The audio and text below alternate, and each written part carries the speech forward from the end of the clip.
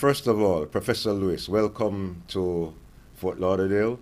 Thank you very much, Jabulani and Rootz Foundation, and thank you for the way in which you have enabled a community to celebrate the anniversary of Garvey each year in a collective way, and for honoring those people in the community here and abroad who have made contributions in keeping with the philosophy and opinions of Garvey.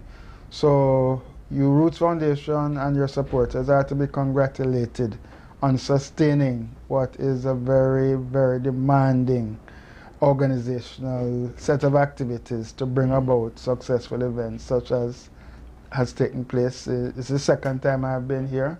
I'm glad to be back. Well, thank you very much. First of all, you kind of preempted my question, which was, how did you find the event? Last night, for viewers, it was the 2018 Marcus Garvey Rootz Extravaganza held in Fort Lauderdale, in Lauderdale Lakes to be precise. And Professor Lewis's wife, Maureen, was here with us, and he was also at the event. So I presume that means you enjoyed the event and it went well. Well, I enjoyed the event. I'm happy that my wife, Professor Maureen Warner-Lewis, was honored because she's really the leading scholar in our family. And she has set the pace for all of us with her sustained work in linguistics and in documenting the African language survivals in the entire Caribbean and Latin America.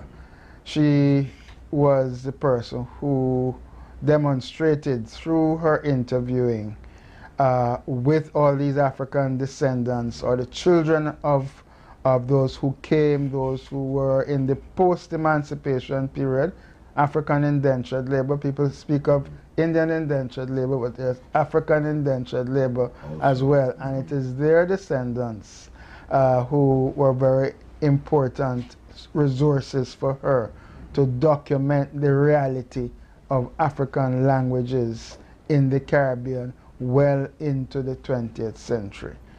And linguistics is so much more important in how we think and perceive than a lot of people give it credit for. So that is indeed a very important endeavor you're speaking about. Yes, it is, because even when you don't have the African language existing in the form that it was brought here in, its impact on so many aspects of our life. French, the Creole that the Haitians speak, the Jamaican Creole, Patois. Exactly, Patois. The impact on food, burial practices, birth practices. It is infused in our lives. And I have heard her lecture to students on campus. And when she's finished, it is they who are telling her, based on the questions that she's asking them, they don't know the African retentions that they have. But yes. They are living embodiments of Africa in the Caribbean, and so are we all. It's just that as a scholar, she has been able to enable us to know ourselves much better than we did before. Yes. And that's, I think, the hallmark of her contribution to the culture of Caribbean and Latin American culture. So to talk to me now about Garvey's place in all of this now. Marcus Garvey, they say he's Jamaica's first national hero, yet they still are not teaching children, students in high school about him. Marcus Garvey, talk to us about Garvey and Garvey's importance. Well, the main thing for me is the philosophical legacy of Garvey. Not so much the forms like the UNIA. Even though you wouldn't say that of all black leaders, he was one of the most practical in terms Absolutely. Of businesses I think his venture. I think one of the decisive differences between him and the entire generation of post-independence leaders is his understanding of finance, businesses, independent resources because you can get the superstructure of the political system. But then how do you make it work? If it's not sustainable. If it's not sustainable. And if there's no self-sufficiency. Exactly. Who are you beholden to? Who are you beholden to?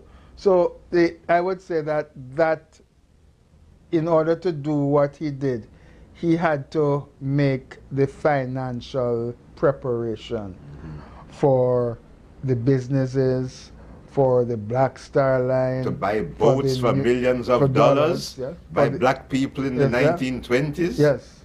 Ooh. And he saw that black people have money.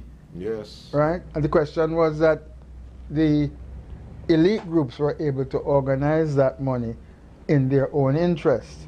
And he saw that the war bonds, black Americans had bought millions of dollars of war bonds. And Garvey's idea was that if you could do this for the white war effort, why not do this for yourselves in terms of your business? So I think that at that moment in the 1918-19 period, when the U.S. economy was still benefiting, because war always leads to post-war boom. He struck at the correct moment and was able to raise the funds necessary. But then came the sabotage, then came the challenges of the own capabilities in the black community to run the ships and do the legal work, do the accounting work. Remember, Amy Jakes' brother was an accountant. They had to ship him in from Jamaica into New York to help on the accounting side of the UNIA businesses. So you have factors. These administrative challenges you're speaking administrative challenges. And that's where Amy Jakes was very good at, because she was a superb administrator. She understood the behind the scenes work that was necessary to support the person who was up front. Garvey is the up front. Nobody could mobilize like him. Nobody. Right? It's like having a civil service to support. Exactly. You have to have an administrative system to support. And that administrative system also has to include auditing, because wherever you have money, you're going to have temptation. And if you don't have proper auditing, you're not going to be able to sustain your efforts. He is out there. He can raise the money. But who's going to prevent the money from being stolen by others? And there's a lot of that happened, documented extensively by my colleague, Tony Martin, in his classic book, Race Force, where he goes through all of the ways in which blacks undermine Garvey. So the administrative system was not adequate, and to do all the legal work that was necessary, including legal work in his own trial, in his own defense. So I still come back to his philosophical thing, in that his basic thing is where we have to carve out our place in the world. And you can't, power will not be given to you. And this is a mistake that many independent countries have made, in that they don't go beyond what was assigned to them, the role that was given to them by the former colonial, who are still colonial, using more complex mechanisms now. They've turned us into neo-colonial. Exactly. So it's a continuation of the same thing in a different form. Yeah, I think that the question of Garvey was a dynamic thinker and a future person, looking at the future. And in that, the quotation I take from him, which we always use in their Bang newspaper in 1969, we want our people to think for themselves. It's not, emancipate yourself from mental slavery. It's not only saying what he said, but in new situations which we are in the 21st century, how do we now think for ourselves? That is his mission